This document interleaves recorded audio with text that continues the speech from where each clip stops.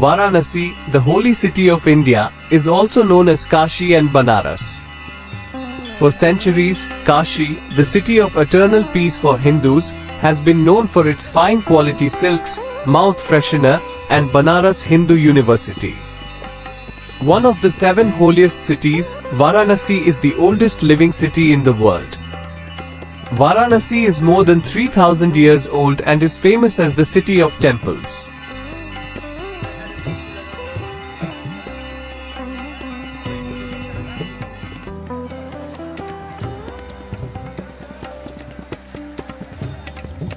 Varanasi's legends go back some 10,000 years, to the oldest epics of Hindu literature, including the Puranas, the Vedas, and the Mahabharata. They say Varanasi is the city of Lord Shiva, who walked here with his wife Parvati at the beginning of time. It could also be the battlefield where the god Krishna set fire to a duplicate but impostor Krishna, or the place where the Lord Rama came to do penance after slaying the demon Ravana. By the 2nd millennium BCE, Varanasi was a seat of Vedic religion and philosophy and was also a commercial and industrial center famous for its muslin and silk fabrics, perfumes, ivory works, and sculpture. It was the capital of the kingdom of Kashi during the time of the Buddha, who gave his first sermon nearby at Sarnath. Varanasi remained a center of religious, educational, and artistic activities as attested by the celebrated Chinese Buddhist pilgrim Xuanzang, who visited it about 635 CE and said that the city extended for about 5 kilometers along the western bank of the Ganges.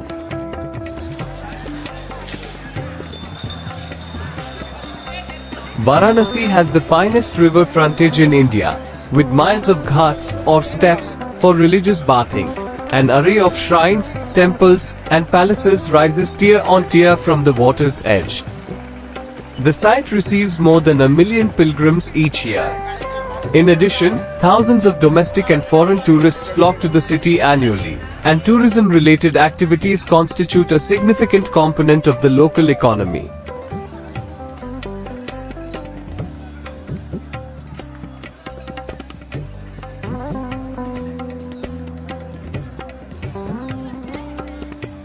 Rajendra Prasad Ghat, still considered an extension of Dashashvamedh Ghat, was once known as Ghoda Ghat due to a stone statue of a horse that once stood here recognizing the 10-horse sacrifice.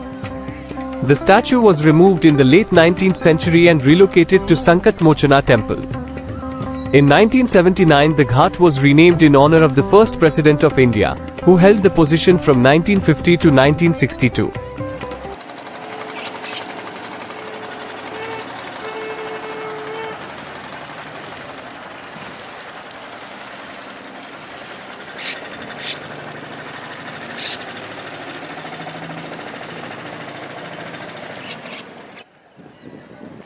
To truly experience the beauty, wonder, and power of the Ghats and the holy Ganges river, I'd highly recommend not skipping a Varanasi morning riverboat ride. This boat tour is a combination of a boat ride and a walking tour of the southern part of the old city to explore the cultural diversity of Varanasi along with the oldest live site in the whole of Varanasi. No trip to Varanasi is complete without a sunrise or sunset boat ride of the Ganga or an exploration of its historic winding alleys. Morning boat rides on the Ganges are perfect for witnessing the majestic sunrise and the rituals performed every morning along the Ghats.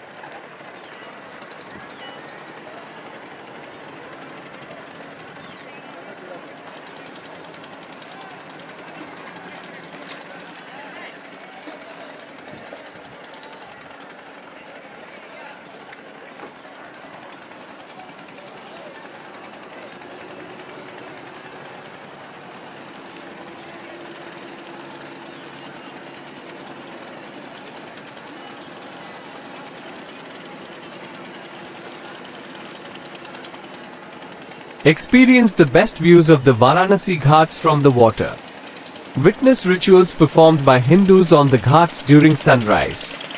Enjoy the sights of the Varanasi temples and buildings as the sun rises. The boat ride is a great choice for small groups and families. If you are traveling solo or as a couple, then you may be grouped in with other travelers. This helps keep the price low. Of course, if you'd prefer a private rowboat tour, you'll need to pay extra. However, if you're in a larger group of 6 to 8 people, the chances are that you'll get the boat to yourselves.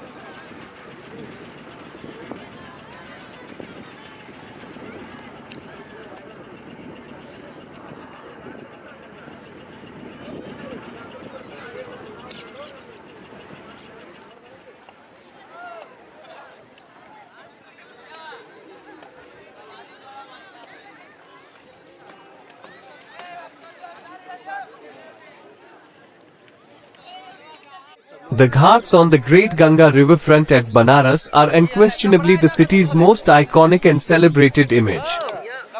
For thousands of years, these ghats have been the center of religion, culture, and commerce, offering an unrivaled panorama for visitors to the city. Assi Ghat traditionally constitutes the southern end of the conventional city and is the last of the major bathing ghats still to have its clay bank. Originally the ghat was much larger until it was split in the 19th century, and included what is now Ganga Mahal, Revan, Tulsi, and Bhadeni Ghatas. Today it remains one of the most spiritual ghats, with the Panchatirth and Haridwar pilgrimages both requiring a stop here. Bathing here is deemed very auspicious, as ancient texts describe Assi as a small river that flowed here into the Ganga.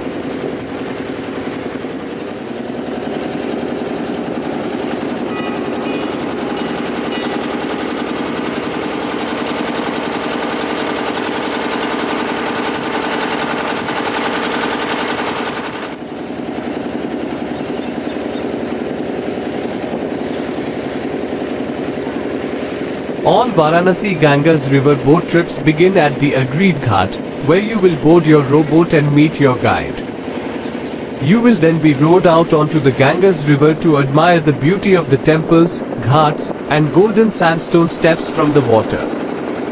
Your boat guide will explain the significance of each ghat and talk you through specific Hindu ceremonies and customs. Your boat will also row by one of the largest ghats in Varanasi, the Assi Ghat. Here you can be lucky enough to witness the incredible Ganga Aarti from the Ganges river for sunrise. After approximately 2 hours, you will disembark and head for Vishwanath Gully. This is the most famous street in Varanasi and surrounds the holy Vishwanath temple.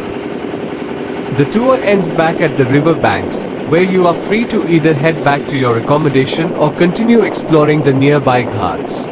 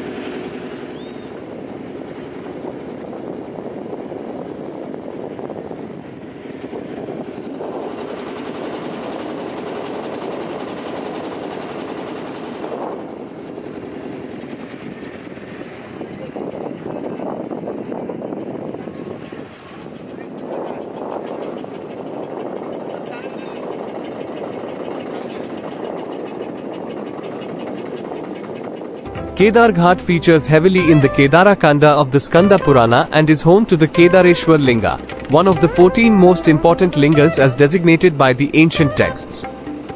The original temple of Kedar is located in the Himalayas on the banks of the great Ganga. The Puranic texts describe how Shiva established the linga there before creating this one in Kashi. Some scholars believe the origins of this temple may date back further than the original Vishwanath temple in the city. In the late 16th century, Kumaraswamy, a devotee of Dattatreya, built a monastery attached to the Kedareshwar temple. A Gahadawala inscription found here and dated to circa 1100 AD refers to a Swapneshwar Ghat that once existed near here. The exact location of this is now unknown.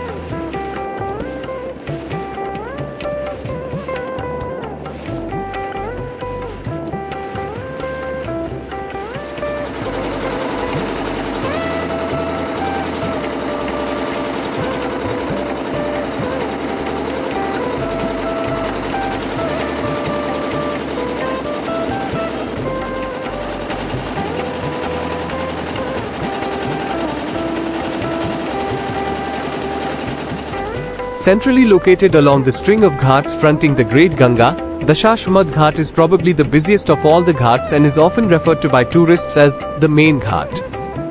According to the myth related to Divodasa, Lord Brahma performed the 10-horse sacrifice, Dasa Ashwamedha, at this site.